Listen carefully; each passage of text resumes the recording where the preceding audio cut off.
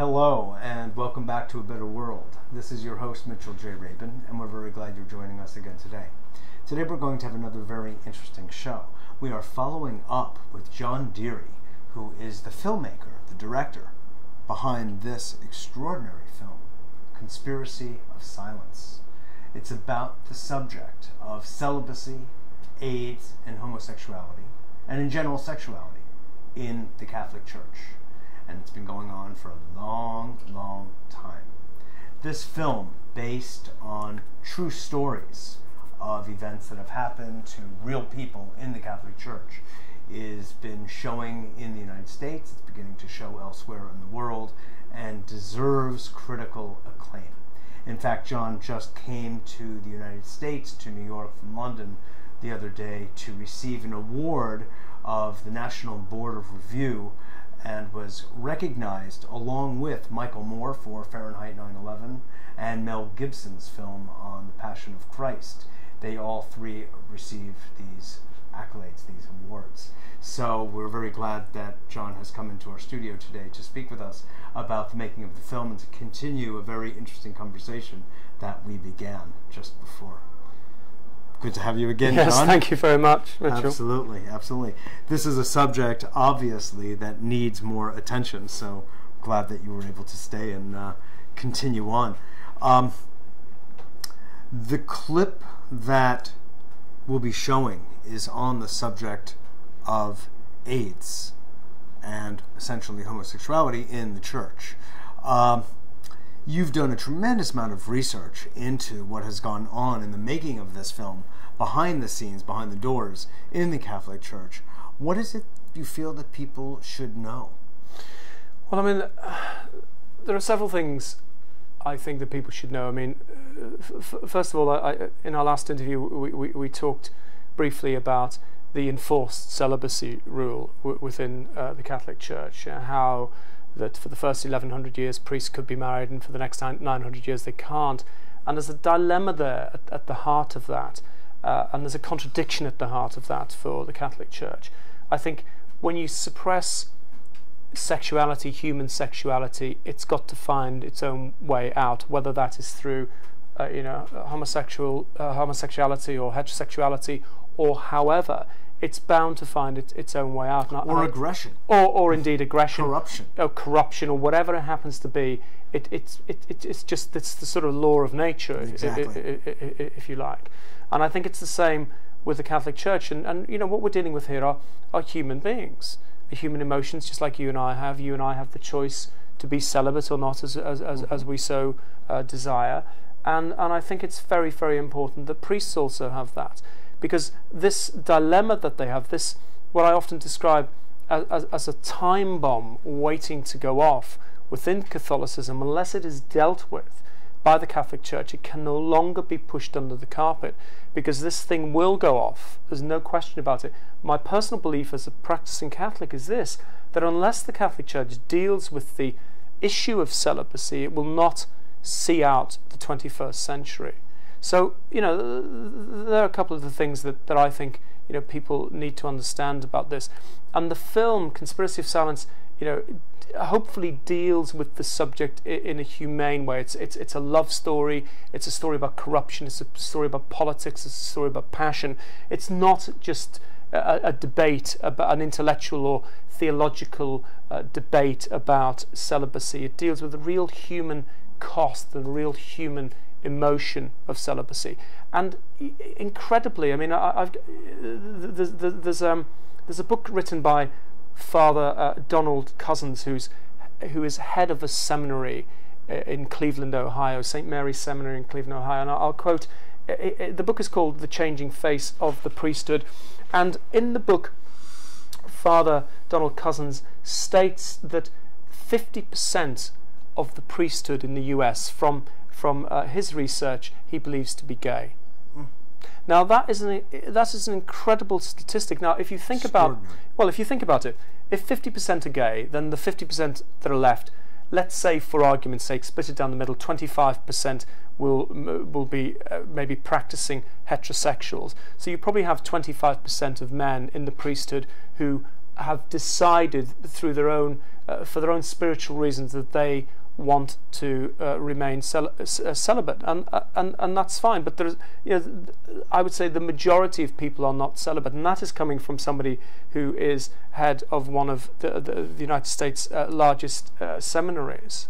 Now, are these priests, when they are found, are they in some way chastised, or is it just, in a sense, accepted in their localities that they are not celibate against the rules of the Vatican? Well, here's the central hypocrisy, Mitchell.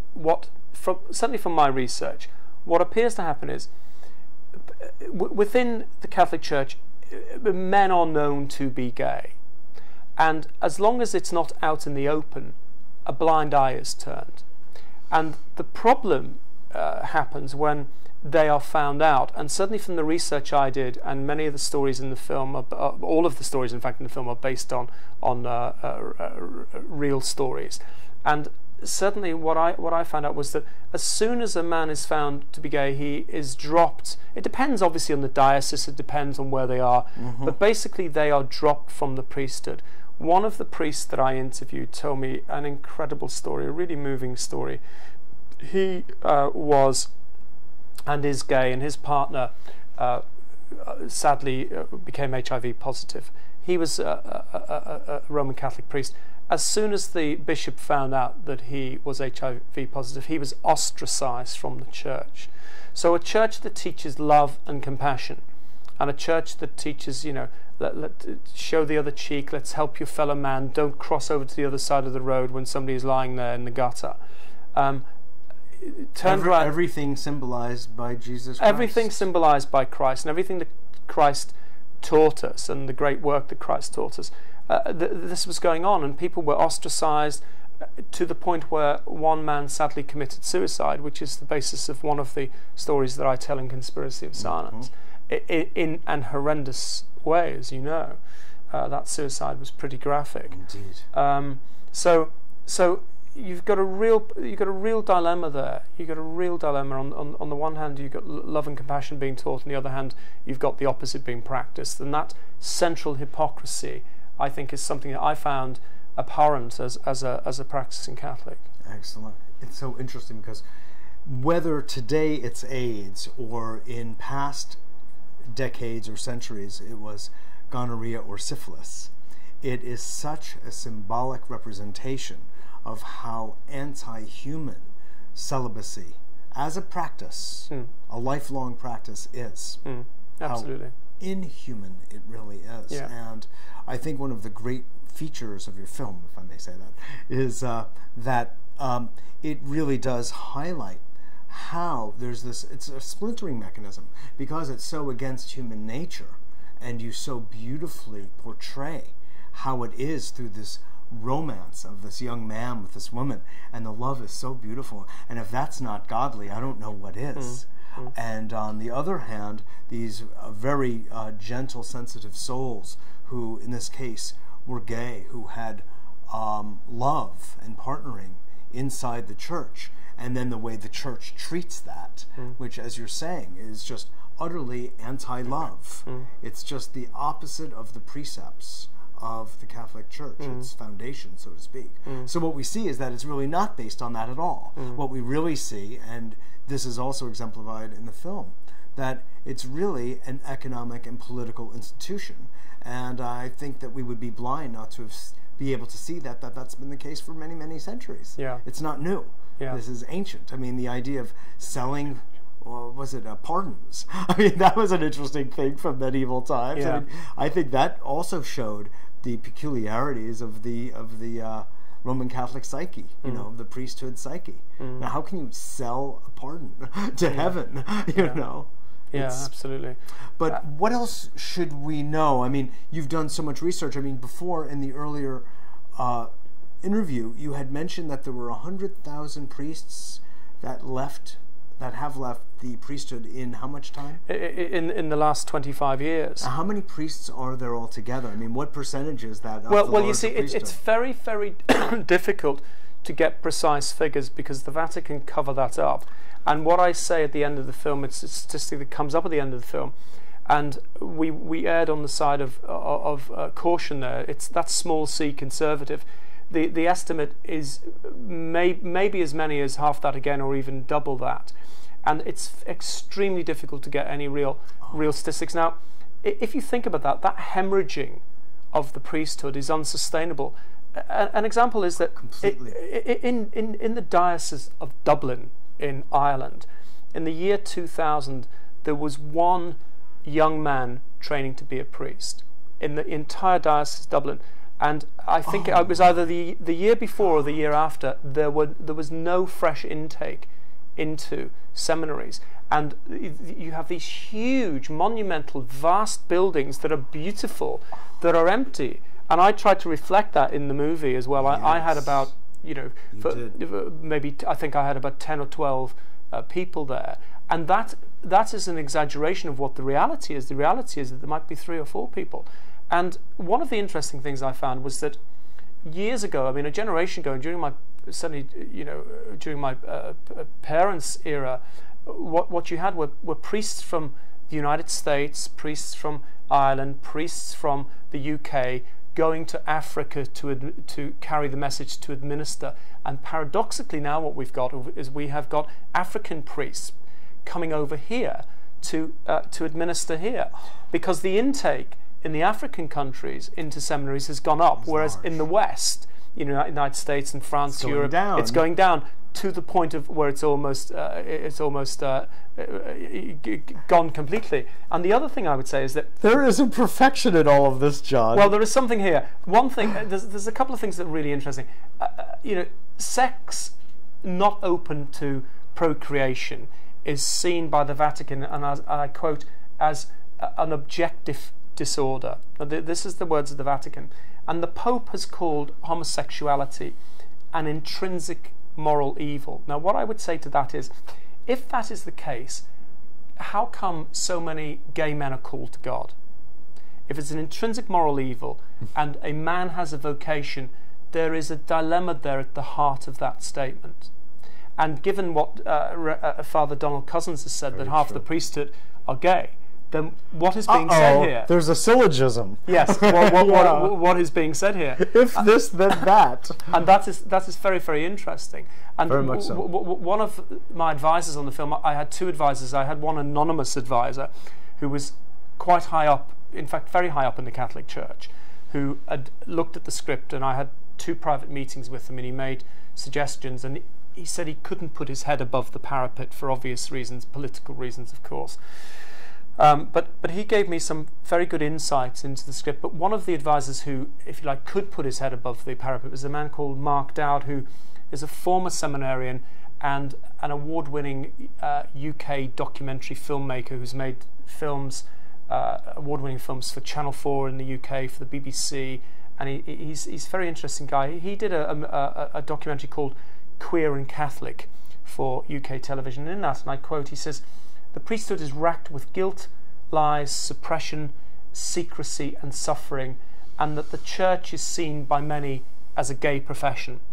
And what he goes on to say is, if you think about it, if there's a young man, 22, 23, 24, who is not married and sitting around the family table and the grandmother saying, "Well, Mark dear, when are you going to get married?" You don't have those awkward questions if he's training to be a priest. Exactly. So what Mark is an openly gay man. Very interesting. Yes, and he was an openly gay man who trained at a seminary and then left it because he discovered he was gay, and that essentially went against the teachings that were being taught. So these things are issues. So he left on principle. He left on principle, and he knew that basically it would be unsustainable for him. Yeah. So these points, they are interesting issues that the Catholic Church are not dealing with. But it is accommodated until, as you said earlier, one gets caught. Basically, if you get caught, you're out. That's it. And actually, there are numerous instances in the United States where priests have gotten caught, and it's been very controversial. They haven't been kicked out because the higher their stature, the less likely they will be kicked out. What they'll be is moved. Yes. They'll be relocated. Yes. I mean, there have been instances where priests have been found to be, of course, abusing children. Yeah. girls and boys, of course. Yeah. And they have just been moved to another parish. Yeah. And this has been outrageous to so many Catholics, not to mention everyone, that that's the case, because they've been slightly reprimanded, their wrists have been slapped, and off they go on to carry on in this similar manner in another place. Yes, and I think in any other profession, teaching, medicine, science, people would be put in prison, they would be ostracized from society. Exactly. Yet the Catholic Church, it's the slight little reprimand and go on, and really we are condoning what you are doing is the underlying message. That's exactly so. And that is unacceptable in any society. And as you will know, over the last week or so here in the US, I think in California, the Catholic Church is about to pay out something like $1 billion in compensation. Oh my God. And if this continues, it does have the possibility of bankrupting the Catholic Church in the United States, and it's paying for its past sins. Now, I believe that you can't actually just pay people off and let it go. I think fundamentally you have to look at the underlying problem. You have to deal with it. Now, the other thing I would say, and it's important I say this, it's a coda to that really, which is this: I'm not saying that if you drop the vow of celibacy that it is a panacea for all ills within the Catholic Church, and that suddenly the Catholic Church will become great and good again, because human nature being what it is, that probably won't happen. But if the Catholic Church if it shines a light into this dark area and looks at it, I believe it will have much more credibility in the world. Like it's had to look at its past to do with the Holocaust and its support for the Nazis. And it tried to sweep that under the carpet for many, many years, and it really has to face up, because we as Catholics, we are expected to go and confess and look at our defects of character, if you like, and talk about that. So the Catholic Church is an institution. And correct it. Yes, and correct it. Say, this is what I've done. I'm very sorry for this, and I have the willingness to do something about it. And I believe the Catholic Church as an institution needs to do that, because if it does that, and it's seen to do that in an open, honest and direct way, then human nature being what it is, we say, okay, they made a mistake, let's now move on, let's draw a line under it. Forgive them. Yes, forgive them. Yeah, forgive them. Let us admit they know not what they do. Forgive them, Father, they know not what they do. Yeah, let us admit our mistakes and let's move on. And whilst it is not doing that, we will always have in the back of our minds that there is dark, dirty, murky water that is not being looked at. Very true. And hopefully, something like Conspiracy of Silence, if it's seen by a wider audience, can at least open that debate.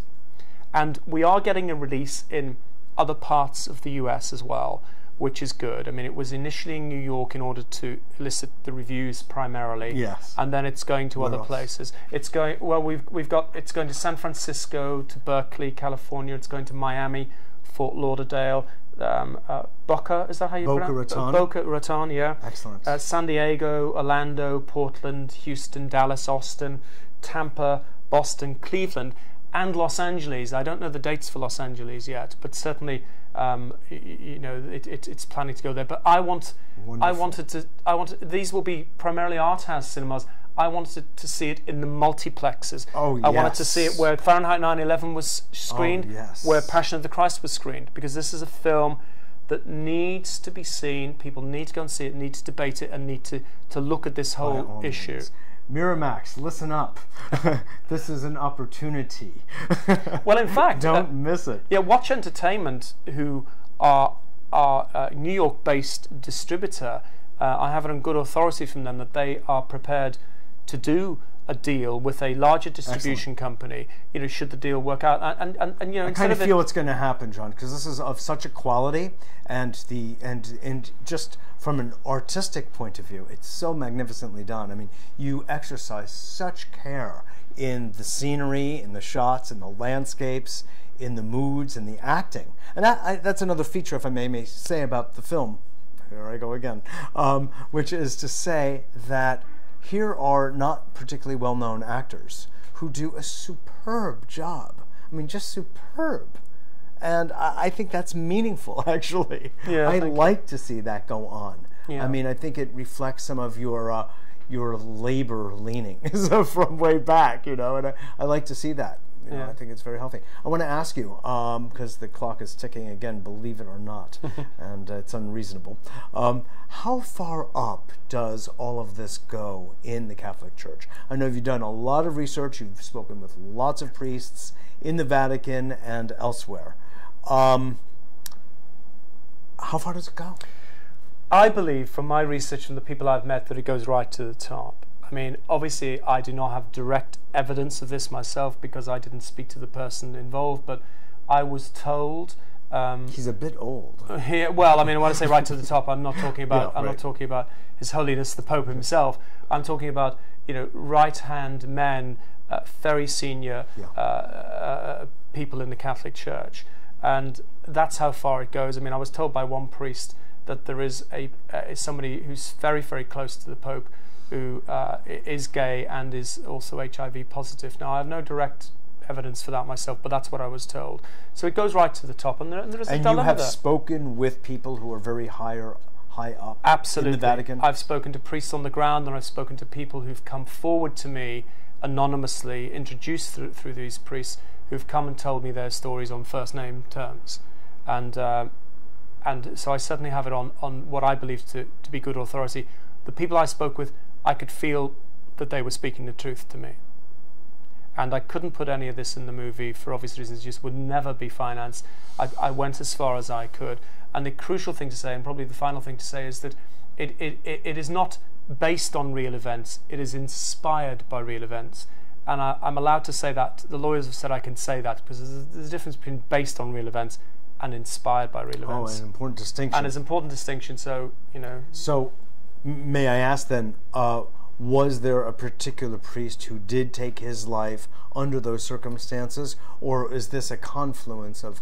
No, there was a particular priest who took his life under those tragic circumstances, because he was HIV and he couldn't deal with the rejection that he got from the Catholic Church. And he did have a relationship with someone fairly high up? Absolutely, 100%, absolutely. And there was a young man aspiring to the priesthood who was dismissed because of, in a sense, almost being set up in a way. Yes, that's absolutely happened. And the other crucial thing that happened was there was a man who stood up in the Vatican with a placard saying the church has AIDS. It was his personal protest. Wonderful. And that's very powerful. And this did get televised on Irish television? No, it didn't. It was completely suppressed. Nobody outside of the people who were there at that special General Council meeting heard about it, apart from one or two select journalists. Was there a journalist whose family was threatened? Absolutely. Absolutely, no question about that, yes. Did you uncover a relationship between, this is a hard one, but this is what everybody needs to know, and there are things written about it, the relationship between the Vatican and the Mafia? No, I didn't. I deliberately didn't go down that route. I mean, Coppola dealt with that to an extent in Godfather 3. There have been other films about it. But no, I didn't go down that route. So I can't say... My instinct and my feeling is, from everything I've read and from other books I've read and people I've spoken to, that there is a link. But I didn't. I deliberately did not go down that route. I was going to tell a story about the celibacy issue in the Catholic Church and how it is destroying the church from the inside. You are providing a great service in the name of truth, and even if it was inspired by, the truth is there. And absolutely. It's really well articulated, John, so I just thank you. Well, thank you once again, Mitchell. Absolutely. Thank you. Great to have you. We'll have you back when you complete your next film. If not before, to continue this conversation. This is Mitchell J. Rabin for A Better World. Thanks so much for joining us, and look forward to seeing you all next week. Make a point of seeing this film.